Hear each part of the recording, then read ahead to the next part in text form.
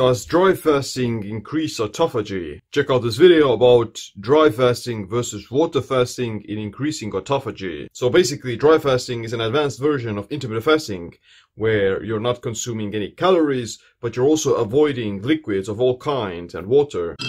When you're dry fasting, you're getting the same health benefits as with water fasting, but there are reasons to believe that you may get some additional boost in autophagy. When you're dry fasting, the body begins to obtain its water from the cells. About 60% of your body is made of H2O molecules, and it's the main component of muscle cells and organs. Beta oxidation, the process of burning fatty acids, creates metabolic water by releasing hydrogen atoms from glycerol. Glycerol is the backbone of triglycerides, which are fat energy molecules found in adipose tissue. Despite not drinking or eating anything, you'll still end up getting access to water through beta oxidation. That's how desert animals in nature like camels also survive. They're burning fat for fuel. Cell dehydration inhibits mTOR signaling and raises AMPK, which is the prerequisite for increasing autophagy. Therefore, dry fasting will activate autophagy because of the increased energy stress. A 5-day dry fast in 10 healthy subjects was found to be safe,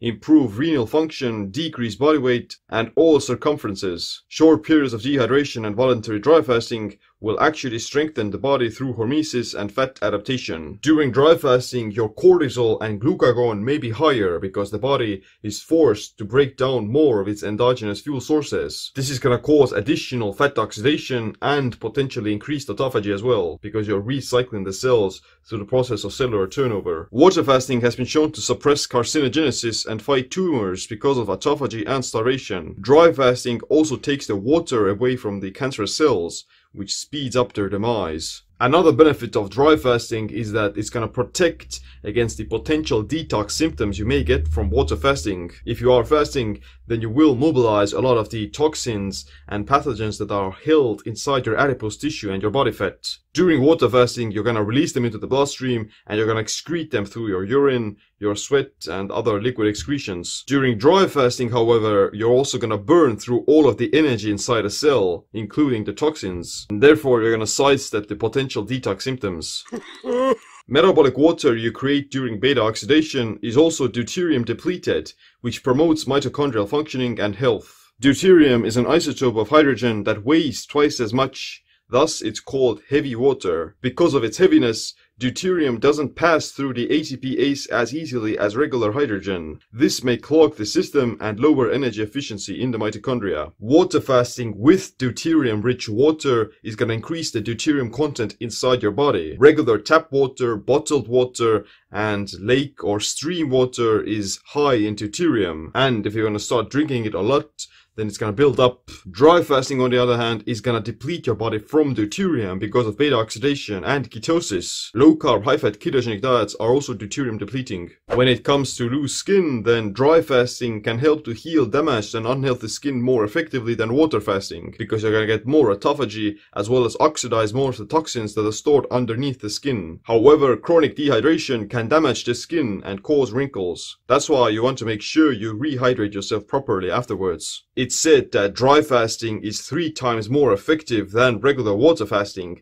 and you're gonna go into autophagy faster as well. Based on my own understanding and experience, I would say that it's probably not 3 times effective, but at least it's gonna be double the effectiveness. So, when on a regular water fast, you can expect to get into autophagy by day 2 of no calories, then with a dry fast, you would probably gain the same effects by 24 hours. Double whammy. Both of these methods are very useful and they can be used in different situations. You just have to know what are the benefits and what are the downsides. The benefits of dry fasting include more fat burning, more autophagy, you can get away with shorter fasts, you will burn off the toxins for fuel, and you will create deuterium depleted water, which will reduce the amount of deuterium inside your body. The negatives of dry fast include more cortisol, more stress, it can cause dehydration, you're limited with your physical exercise, and you have to rehydrate yourself properly and more carefully afterwards. The benefits of water fasting include you can fast for longer, you can exercise more during this time, you will stay hydrated, it's probably easier, and it's gonna keep the skin more elastic. Negatives of water fasting include you can lose some electrolytes, you have to fast longer, you will urinate out the toxins, you may get detox symptoms, and you tend to pee more often as well. pure water fasting with no added electrolytes or salts isn't that good idea because you may become deficient of certain minerals and electrolytes. So I always would recommend that you consume some electrolytes during the fast and not go on a pure water fast, if that makes sense. If your goal is to maximize autophagy, then a prolonged dry fast for a few days is probably gonna get the job done much faster and much more effectively. Possibly. However, it's not something that you have to do all the time, and it may have its potential negative side effects, and you have to be very careful to rehydrate yourself properly afterwards. Whatever the case may be, you still want to implement these different types of fasts, like regular water fasts, extended fasts, daily time-restricted dry fasts, and much more. If you want to master and optimize all of these types of fasting for performance and longevity, then check out my book, Metabolic Autophagy. I also have the Metabolic Autophagy Masterclass video course. But other than that, thanks for watching this video. Make sure you click the like, subscribe, notification bell as well. My name is Seem. Stay autophagic, stay empowered.